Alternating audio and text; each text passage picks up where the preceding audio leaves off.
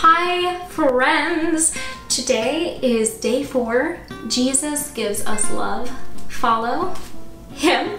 And today we learned how Jesus died on the cross for our sins because he loves us so very much. You know, John 3:16 says that God so loved the world that he gave his one and only son, that whoever believes in him shall not perish but have eternal life. So God is giving us this gift of love. And do we have to work for this gift? No. It's, you know, we just have to accept it. We just have to accept Jesus into our hearts and he'll be a part of our life. So I want to share this verse with you, and then we'll get to the easier craft activity, because that's why I'm here. And you know, it says in John 15, it says, "Greater love has no one than this, that someone lay down his life for his friends." So, you know, Jesus loved us so much that he laid down his life for us. He paid the price for our sins on the cross. So today we are making, that was a great transition, wasn't it? We're making a cross, and it's going to be like a kind of a stained glass looking cross. So I'm going to just use construction paper for this. You might have like some tissue paper, which actually works really well. And if you have tissue paper and like a white piece of paper, then you can hang it up against the window and it actually looks kind of like a stained glass thing. But I'm just using construction paper and it's gonna look great too. So I'm going to draw a cross, and you know, maybe a caregiver or parent can help you draw a cross, or maybe you have some cross-drawn skills and you can draw your own.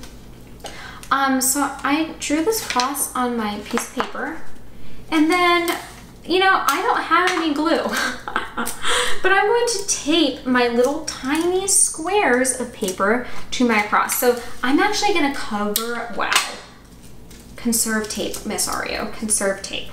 I'm going to just cover my cross with tape so it's a little easier to get it like covered with these little squares of paper, but it actually is a lot easier if you have glue. So just maybe you should get some glue in your house.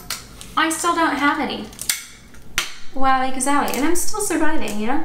I think that it's great to use our resources and, you know, work with what we have, because why not? It's even more creative that way. So you're just gonna cover your cross with these squares.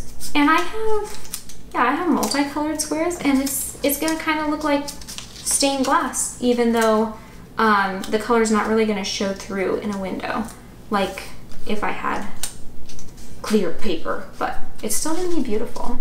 I'm excited to see the beautiful creations y'all make and put on Padlet. And you know, maybe you just bring it to class tomorrow too. That's cool too, because I want to see what you make. I'm sure it is very creative and beautiful. But yeah, I covered my cross, and it's kind of like stained glass, and I'm going to write, "Jesus gives us love."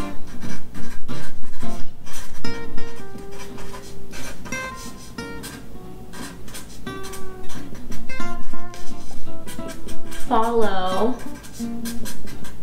him, don't forget that part. And there's my finished product.